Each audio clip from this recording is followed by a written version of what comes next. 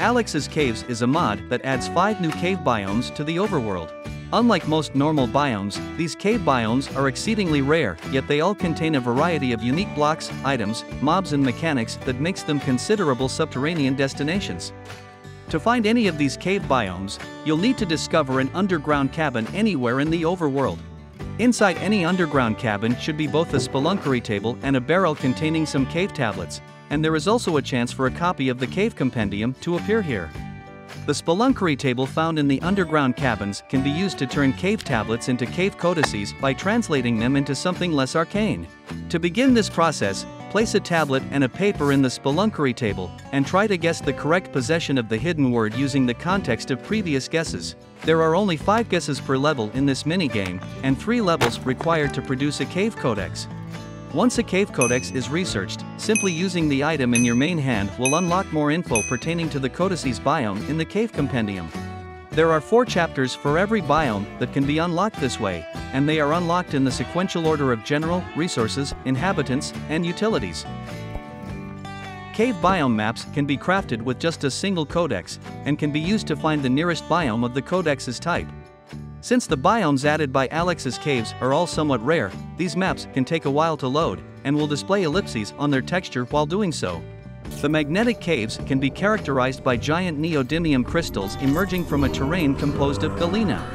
These crystals are where this cave gets its name from, and they come in 2 varieties, scarlet neodymium and azure neodymium.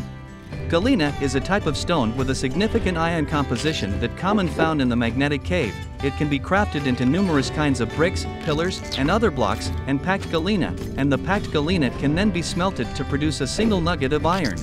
Although this requires a great deal of galena to create a single ingot of iron, it exists in such vast quantities in this cave biome that make it a good alternative to seeking out iron ore. Far more valuable of a resource than galena is neodymium though. The raw of both scarlet and azure neodymium can be obtained by breaking both pillars and nodes that make up the giant crystals of this biome. Neodymium ingots have many uses. The scarlet neodymium ingot crafted into create seeking arrows, and the azure neodymium ingot can be used to create magnetic levitation rails. The levitation rails can lift any mine cart and over them into the air. It also moves faster than any normal rail. The seeking arrows will curve towards any nearby entity they fly past.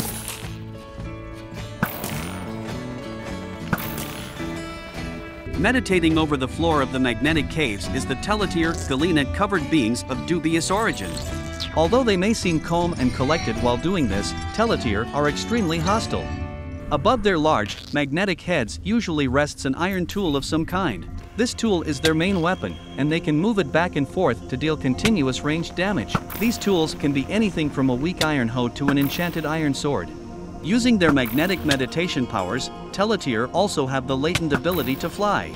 Although only at slow speeds, they can strafe in the air while attacking, making them a danger. If slain, a teletier can drop a telecore with some scarlet or azure neodymium. This makes them a renewable source of these precious minerals, although this comes at a cost. The magnetron is an uncommon, powerful being encountered in the magnetic caves. This monster was once a machine created to help extract resources from this place, although the fate of its makers are unknown. Magnetrons keep a deceptive low profile before initiating combat, slowly rolling around on their central heart. However, if an intruder is detected, the magnetron will begin to form a giant body around itself using nearby blocks. The electromagnetic properties of this monster are fully visible during this process as lightning arches between each block making up its body. The blocks that make up its new body are important. Magnetrons will favor magnetic blocks over inert ones. If a sawmill or anvil is nearby, these will be incorporated into the body as weapons, and increase the damage dealt by the monster. Once defeated, the magnetron will fall apart and its many blocks will disperse. But what will also fall down as a block is its heart of iron. What appears to be one creature is actually a mechanical being composed of 2 separate parts, a head and a walking winch, bound by a chain. This composite creature is known as the boundroid. Of all the denizens of the magnetic caves, the boundroid is the one most likely to sneak up on its hapless prey. This being is usually found clinging to the ceiling of the subterranean biome, with its head dragging below on a chain. If a target is spotted, the boundroid will attempt to clamber to above the target's position, and quickly slam down to the ground to deal damage. This attack is strong, but does leave the boundroid open to attack. If the winch of the boundroid is shotted while it is on the ceiling, the whole composite creature will fall to the ground, shaking in fear. However, it will quickly attempt to leap back up onto the ceiling. What first appears to be an innocuous slime in the magnetic caves is actually a ferroslime, a variant of slime that has adapted to this biome's natural ferromagnetic properties. Due to this, the ferroslime is able to levitate to get around, although it can only move in the straight lines on the cardinal axis. Unlike other slimes that simply split when slain, the ferroslime is able to merge with outer ferroslimes in order to grow in size and strength. The more heads inside the ferroslime, the harder it will be to defeat. Once slain, ferroslime will split into smaller versions of themselves, and they will also drop a ferroslime ball at the smallest size.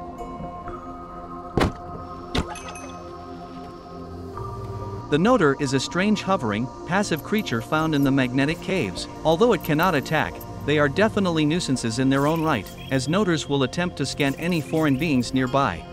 Noders will use these scans to build a hologram in order to report back to monsters in this biome about possible invaders. Any monster witnessing these holograms will instantly know where to focus its aggressive energy on. When killed, noders can drop a noder gizmo, the source of their holographic abilities.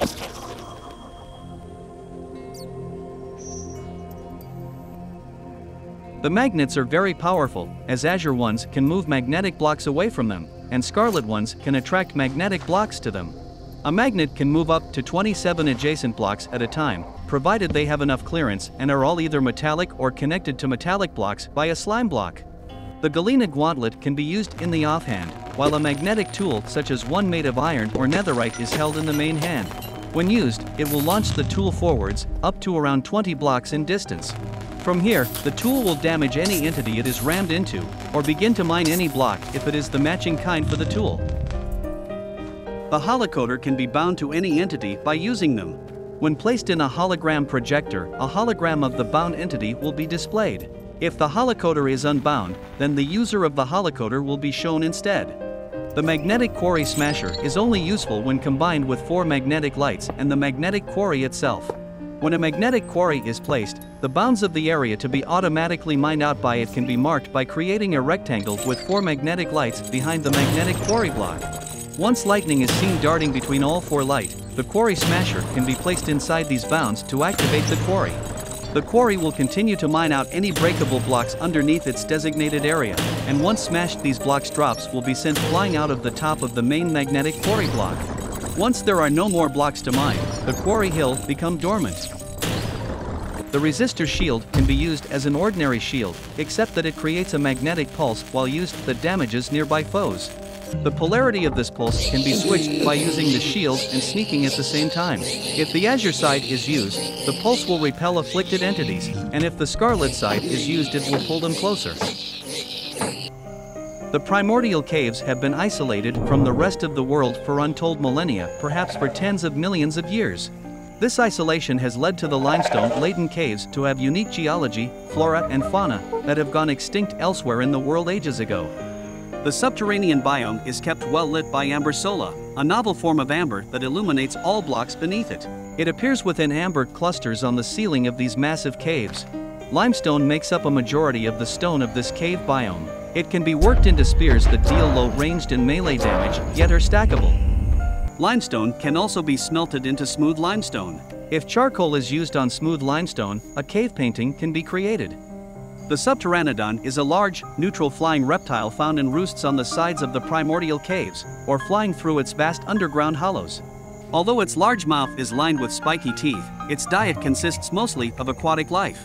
Subterranodon nests are an occasional sight, emerging on rocky outcrops on pillars. A Subterranodon can be tamed by feeding it a few Trilocaris tails. Tamed Subterranodons can be made to follow, stay or wander when interacted with while sneaking. To ride a tamed Subterranodon, simply interact with it. They can only fly upwards for a short period while carrying a rider in their feet, thus making frequent landings required. Still, they provide an excellent way to travel within the Primordial Caves. Valenraptors are pack-hunting dinosaurs found commonly within the Primordial Caves. Ever on the prowl, these beasts will attempt to take down prey big and small, from local golden frogs to even a Grotoceratops, and even the occasional explorer. Attacking in tandem, these fearsome reptiles will leap great distances at their prey, all while others from their pack slash and bite, quickly dealing a large amount of damage in total. Velociraptors can also open doors and chests using their crafty hands. They will steal any neat items from chests they can find. If a dinosaur nugget is taken from a chest by a Velociraptor, it may enter a relaxed state after consuming it. During this relaxed state, the Velociraptor can be approached and fed a serene salad in order to tame it. Tamed Velociraptors can be made to follow, stay or wander, and are indispensable in combat due to their sneaky abilities. If a tamed Velociraptor loses a lot of its health in battle, it will enter a stealth mode and rapidly begin to heal, only to re-enter combat once safely recovered. Tamed Velociraptors can be bred with a dinosaur nugget and will lay a clutch of eggs afterwards, and baby Velociraptors that hatch nearby will imprint on their parents' owners. Grotoceratops are large, herbivorous dinosaurs that seem to think only ever of eating more plants. These voracious reptiles will gladly ignore almost anything else in their way, as long as it does not attack them first. Grotoceratops is the only source of fiddleheads, which appear after they pick up and eat a curly fern. If attacked, they will defend themselves by using their large horn to fling attackers in the air, or by swinging their spiked tail into their target. Grotoceratops can be bred with a tree star, and will lay a single egg afterwards. Trilocaris are small prehistoric arthropods that can be found swimming in the many lakes and pools of the Primordial Caves. They can survive both in and out of water, and can be captured in a bucket, and if killed will drop a Trilocaris tail. The Tremorsaurus is the king of all dinosaurs in the Primordial Caves, where it regularly hunts large prey such as Grotoceratops and Relicaris. The presence of one of these monstrous dinosaurs is indicated by the very earth-shaking for every footstep it takes. Water in lakes and cauldrons will also ripple in response. When hunting, the Tremorsaurus will unleash its roar, which will shake every nearby creature and send most of them running. Tremorsaurus can use its deadly bite force to quickly dispatch prey, but can also pick up smaller prey in its jaws and violently shake them for even more damage. Despite its hostile personality, even the Tremorsaurus can be tamed through a difficult process. It must be repeatedly hit with a primitive club in order to stun the beast, then fed serene salad right afterwards. This will wake it up and make it angry, but after enough attempts the Tremorsaurus will be tamed. Tamed Tremorsaurus can be made to follow, stay or wander, and can also be ridden. When ridden, they are not quick, yet will attack anything aimed at by their rider. A mounted Tremorsaurus can also be made to occasionally roar, which can force entire crowds of enemies to flee tear. The Relicaris is a massive, neutral omnivorous dinosaur uncommonly found browsing the Puan trees of the Primordial Caves. This feathery dinosaur is immensely strong, and can deal a lot of damage with its dagger-like claws. They will nibble at any tree leaves within the range of their long necks, and will reach down into pools to gobble up any Trilocaris they can find.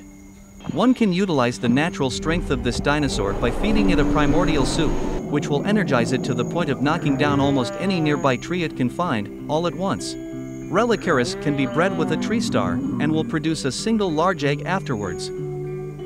Occasionally when breaking amber, an amber curiosity can be discovered. These can be used to craft amber monoliths, which can also be seen dotting the Primordial Caves. Amber monoliths can populate the nearby area of animals over the course of a few days. The type of animal spawned depends on any nearby animals and the natural rate of occurrence of that animal. It is possible that the amber monoliths are the reason the Primordial Caves have stayed the same for eons. The Toxic Caves is a massive, underground wasteland that must have been created by the excesses of scientific hubris in ages long past. All that remains of this is an extremely hostile environment home to some equally dangerous hazards and monsters. The uranium ore frequent in this biome can be made into either nuggets or blocks. Like other ores, it can also be turned into uranium rods, a new light source. Dust, which can be harvested by breaking large sulfur clusters.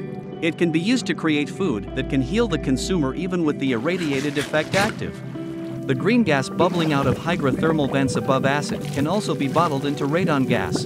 This can be used to create large glowing radon lamps in any color. Cinder bricks can be found in remains littering the Toxic Caves, and can be made into a variety of decorative industrial blocks, or thrown to break any weak block. Nucleeper is some form of highly modified creeper with mechanical and atomic enhancements. This poor creature seems to be in a state of constant anguish, just like its normal creeper ancestors. Nucleapers are slow, and take much longer to charge their explosive ability than normal creepers. This begins with the core of the creeper beginning to close, emitting a warning siren sound and bright flashing lights from its glowing green head. Once the core of the creeper has completely closed, an atomic explosion will appear and devastate the nearby area.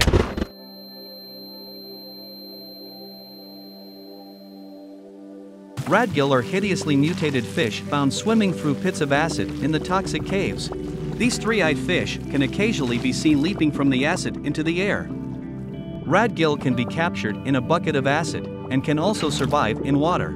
If a radgill is slain, it can drop itself as an item, which can be cooked. The Brainiac is a monstrous mutant made of several zombies and other unknown monsters. Brainiacs are fast, aggressive, strong, and in possession of a large tongue that can whip targets from a distance. Once nearby, Brainiacs will either smash their target with their arms, or use their jaw hand to snap at them. All Brainiac attacks have a chance to inflict the irradiated effect. Usually, Brainiacs can be found carrying around a waste drum on their backs when in combat. They can either drink this to heal quickly or use it as a range attack to spread acid near their targets. Gamma Roach is a gigantic radioactive cockroach found scuttling around the toxic caves. When injured, the Gamma Roach can release a cloud of radioactive gas as a defense. Although they are not strong fighters, Gamma Roaches can flee battle to find a stronger monster. Once they found a monster, they can pick it up and drop it off at their initial target. This makes them a constant threat whenever the irradiated effect is active. The Raycat is a skeletal, undead feline kept alive by its radioactive powers. Although somewhat intimidating with its green glow, this cat is passive. Raycats do not need to feed since they heal by absorbing radiation from other nearby creatures, but they still will gladly accept Radgill. Although they will not defend their owner in combat, they will keep Nucleapers at a distance and occasionally absorb any irradiated effect of their owner, and they can be bred with Radgills. The various resources of the toxic caves can be combined into a polymer platen, a highly resistant material, which can be assembled into hazmat armor, which lowers the damage and effects of irradiated and acid. Polymer plates can also be made into a remote detonator, which can activate marked explosives from elsewhere. Together with a fissile core and some uranium rods, it can also be crafted into the ray gun. This ranged weapon shoots a beam of radioactive energy that damages all entities in its path extremely quickly. While each attack may only deal 1 damage, it attacks 4 times as fast as a usual weapon can. Ray guns will also inflict irradiated to their targets, and they require uranium rods as fuel. The charred remnants dropped by Brainiacs can be used to make nuclear sirens, which produce a loud sound when a nuclear explosion is imminent in the area. To assemble a nuclear furnace, place 8 components in a cube. Nuclear furnaces can smelt any items a blast furnace can 5 times as fast. Instead of burning coal, they use uranium rods as fuel. A uranium rod can smelt an entire stack of items. However, it produces some unrefined waste as a byproduct. To avoid the nuclear furnace entering criticality and exploding violently, this waste must be removed by placing metal barrels in the nuclear furnace, which will produce waste drums. Destroying these waste drums may prove to be difficult, as they can explode and leave lingering radiation. The most dangerous use of the toxic caves resources is the nuclear bomb. This powerful weapon will create a truly massive explosion that destroys almost all blocks in a nearby area, and deals thousands of damage and inflicting irradiated 3. This kind of destruction may be the very cause of the toxic caves itself.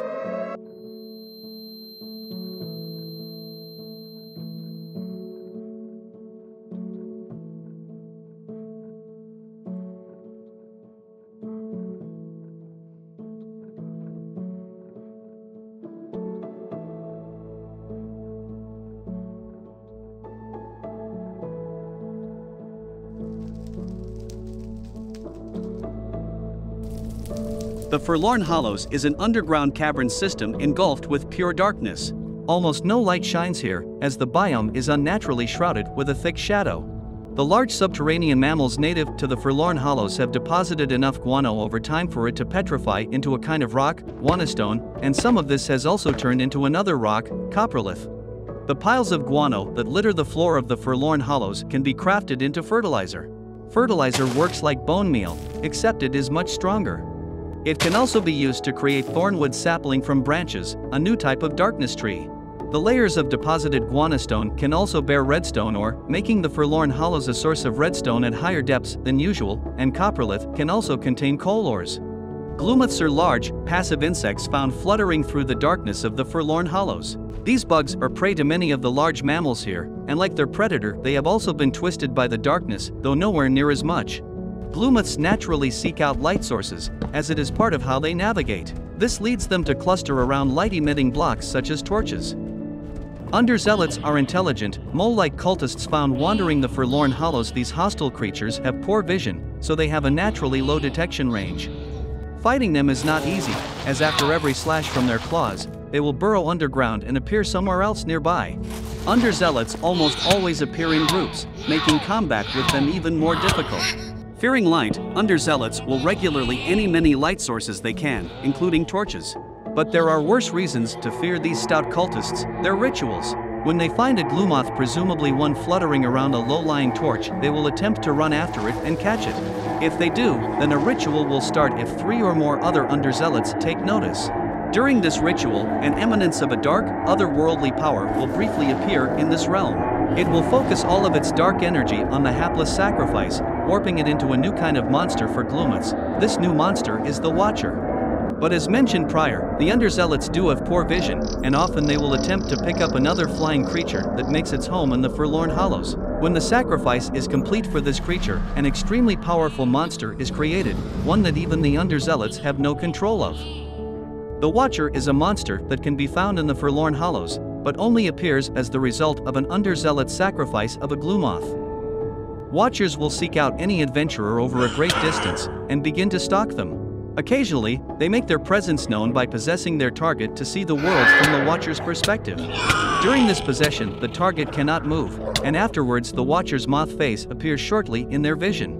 When a Watcher is close enough, it will quickly lash out with its sharp claws, before transforming into an ethereal flying form. It will then continuously possess its target whilst lashing at it, making it a difficult fight.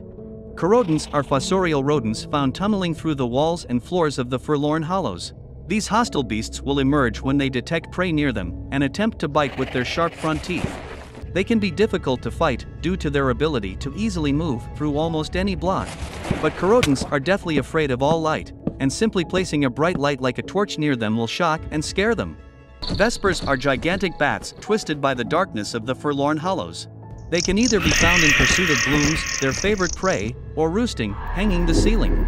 These hostile bats will attack any adventurer that landers beneath them while roosting, and will continuously swoop in and out of the darkness to deal a nasty bite. If blocked with a shield, they will be temporarily grounded, making them easier to defeat. Forsaken are by far the most powerful monster to be found in the Forlorn Hollows, although they are only created when underzealots perform a ritual on a Vesper. They are hostile towards almost anything that is not of the Forlorn Hollows, and will attempt to eat as many gloomyths as possible. Imbued with some of the most potent dark magic, Forsaken have a vast array of attacks they use to quickly dispatch prey.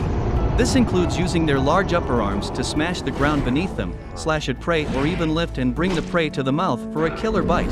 Forsaken can also emit a long-range sonic blast with incredible reach, and a short-range sonic blast that damage all hostiles in close range. These sonic blasts deal extra damage towards monsters that utilize sound, such as the Warden. When brought down to low health, the Forsaken's shadowy magical aspects will become readily apparent as it becomes pitch black, except for its red eyes. Donning this shadow state, the Forsaken will rapidly heal as long as it is out of direct light. If slain, the Forsaken will drop multitudes of pure darkness.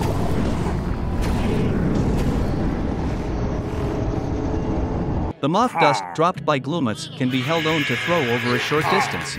Any creature it hits will become scent marked as a moth, and will be attacked by most of the nearby Forlorn Hollows moths. It can also be crafted into mothballs, which can keep gloomyths away from light sources when placed.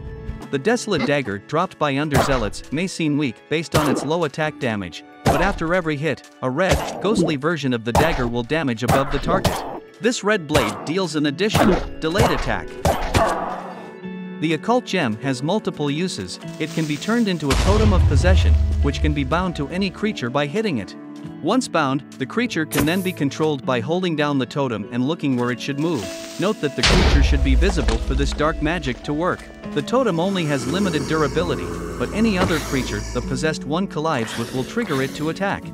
The Occult Gem can also be made into a beholder. Another Occult Gem can be bound to this block, and using it anywhere else in the world will allow one to see the beholder. Note that it cannot be used across dimensions. The teeth of the Corrodon can be crafted into burrowing arrows, which will chew through and mine up to 5 blocks when they land, and they pierce targets. Vesper wings can be made into Vesper stew, one of the few sources of food in the depths of the Forlorn Hollows. The pure darkness can be used to create the dread bow. It loads arrows slower than normal bows, but when fired, a volley of multitudes of arrows will fall from above the target. Its normal arrows are loaded. They will be transformed into shadowy arrows that deal multiple attacks and appear in a far great number.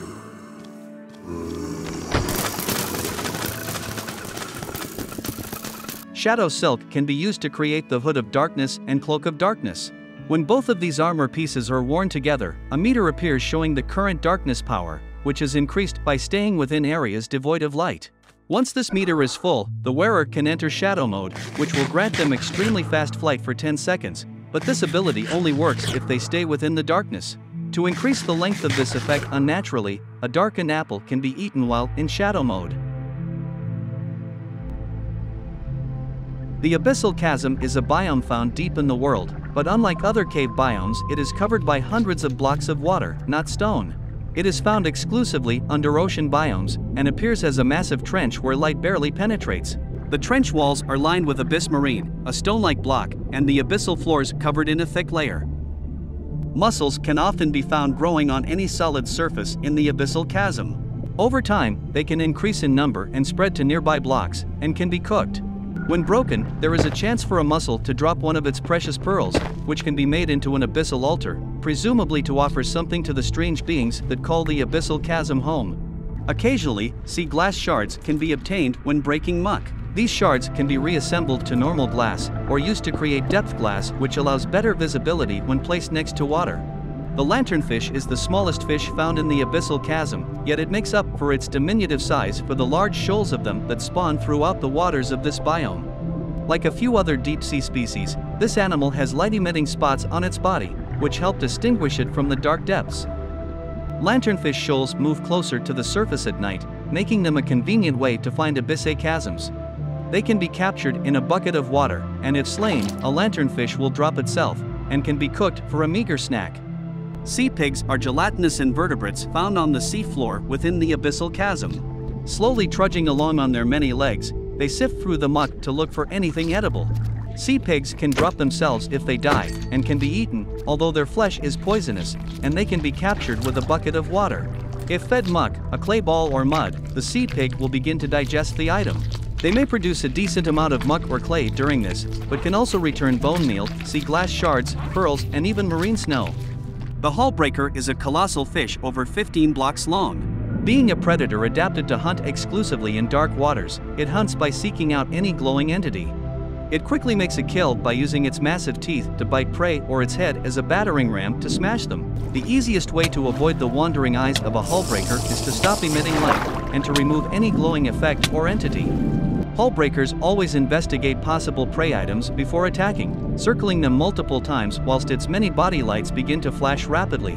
In the almost unheard of chance that one is defeated in combat, it will spew out what it has eaten before dying. This includes common items like ink sacs, but can also be remains of submarines such as the enigmatic engine. Gossamer norms are large polychaete worms found swimming around the waters of the Abyssal Chasm. These drifting glowing worms are a favorite treat of the hullbreaker.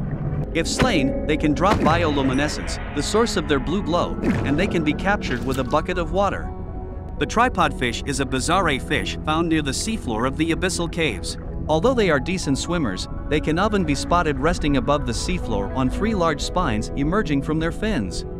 Tripod fish can be captured with a bucket of water, and if slain they can drop themselves, and they can be cooked for a heartier meal. The deep ones are some of the most mysterious and poorly understood beings in all the overworld. There are 3 species of deep one, and they all live in a harmonious balance with each other, forming a single syncretic society. Initially, all deep ones will be wary of outsiders. They will follow and stalk any intruders to their abyssal domain from the shadows, and attempt to flee if spotted.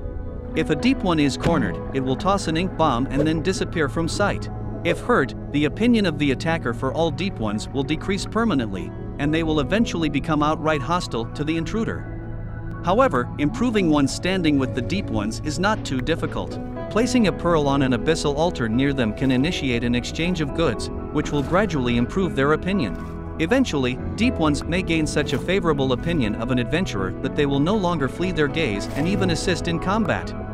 The Deep One Knight is an even stronger species of Deep One. Like the other Deep Ones, they all share the same society and opinion of outsiders, and their approval and disapproval is all gained in the same way. Deep One Knights usually carry with them a trident or orthrolance, which they will use as a weapon during melee combat with opponents. Exchanging items is done in the same manner as with other Deep One species, except that Deep One Knights offer different items, usually those revolving around melee combat. This includes their signature orthrolance, along with tridents, armor, prismarine, and even a magic conch. The Deep One Mage is the third species of Deep One, and distantly related to the others. Yet they still fulfill an invaluable role in the Deep One society. Mages have control over powerful water magic. Channeling the heart of the sea buried in their heads, these Deep Ones can summon bolts of water to pummel enemies from afar with. To voyage out of water, they can summon a bubble full of water to allow them to levitate. They can also bring forth a barrage of waves to damage multiple attackers at once. Some of the Deep One Mage's attacks will trap foes in a giant bubble of water, which can drown land duelers.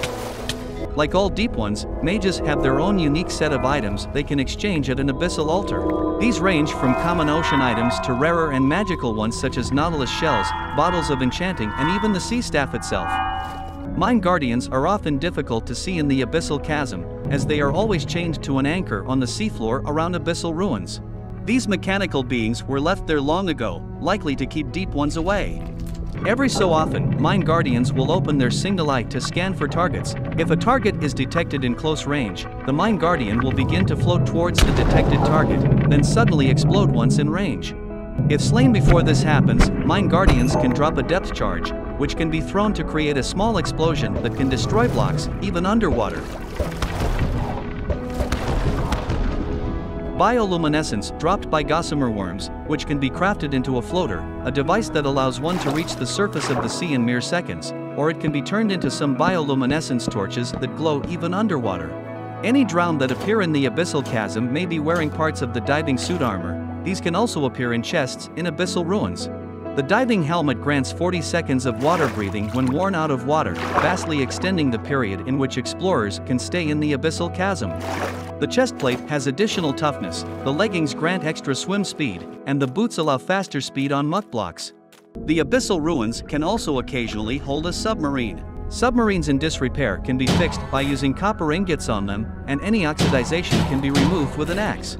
Once repaired, a submarine can be piloted and even sports floodlights to improve visibility of the depths. When piloted, submarines provide a constant amount of air, making them one of the safest ways to get around in the Abyssal Chasm. Abyssal ruins also make use of drain blocks, provided there is liquid above and empty space below. When activated with red stone, this block will move all the fluids above it below it. Deep Ones can exchange a large variety of items. A common one is the ink bomb and glow ink bomb, which create a pool of ink when thrown that can inflict blindness and glowing, respectively. The glowing variant can be useful to gain the attention of a nearby hullbreaker. The gazing pearl can be a helpful novelty to keep track of the opinion held by the Deep Ones. It changes color depending on their mood towards the outsider gazing upon it. The orthrolance is a melee weapon that can be held down to gain a powerful charge attack. This charge will leave a trail of waves behind it, which deal additional damage. The magic conch can be blown in order to summon multiple Deep Ones to aid in combat anywhere in the world. They will only linger for a short period of time, so it is best to save this for large battles. The sea staff is a weapon that fires a magical bolt of water rapidly, which can arc towards nearby monsters.